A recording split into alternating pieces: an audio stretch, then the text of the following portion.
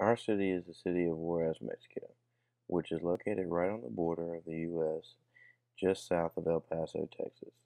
The major problem facing our city is violence, which is mainly due to the presence of the drug cartels because of the location which is so close to the United States border.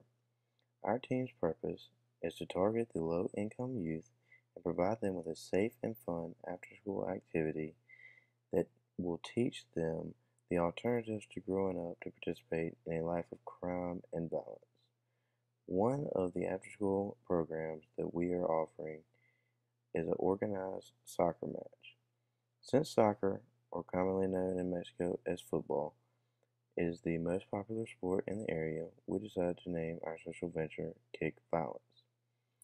We feel that with our program, over time, the potential impacts of our venture will show a reduced amount of violence in the community because the youth will grow up knowing there are much better and safer opportunities to provide for their families, which will in turn make the city and the citizens a much safer and happier place.